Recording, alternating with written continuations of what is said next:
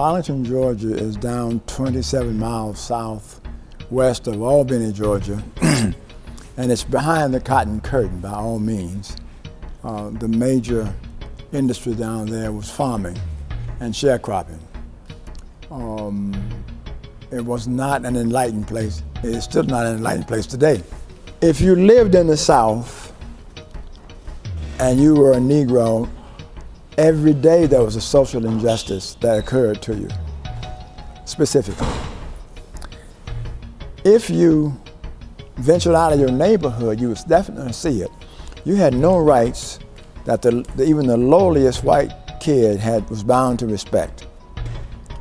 You were required at some point to give way in any way possible, whether on the highway or whether on the streets.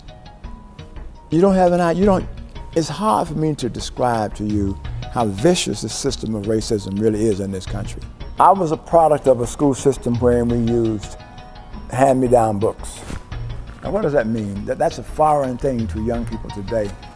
But the South had textbooks for the black school children, the Negro school children, that the Negro school children only got them as a hand-me-down when the whites bought the more current books, okay?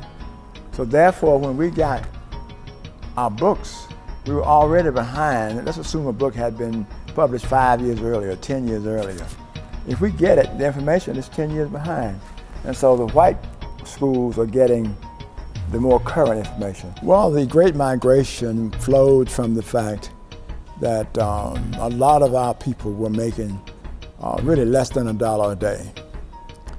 They were sharecropping, and they'd work the entire season and would sit down in the harvest season in October, November to, quote, split the profits. It didn't really spurt though until around 1909, 1910, because the lynching was just so prevalent, along with economic deprivation. So our people began to go, the men began to go out and go to Chicago, go to Pittsburgh, go to New York, you name it, Detroit, places where there was employment. In the past, I was a student here at Morehouse College on this campus here, AU campuses. And when the young fellow sat down in Greensboro on the 1st of February 1960, I read it in the newspapers at the corner drugstore, and I decided to do something about it here in Atlanta because segregation was ubiquitous. It existed everywhere throughout the South. So Greensboro was not an isolated situation where if you solve the problems there, that solves the problems in Atlanta. So we formed a coalition of students, and we put together about 5,000 students who were all the students here at that time, and we got them behind this effort. And we were successful in bringing about a change in Atlanta and in some ways in the South.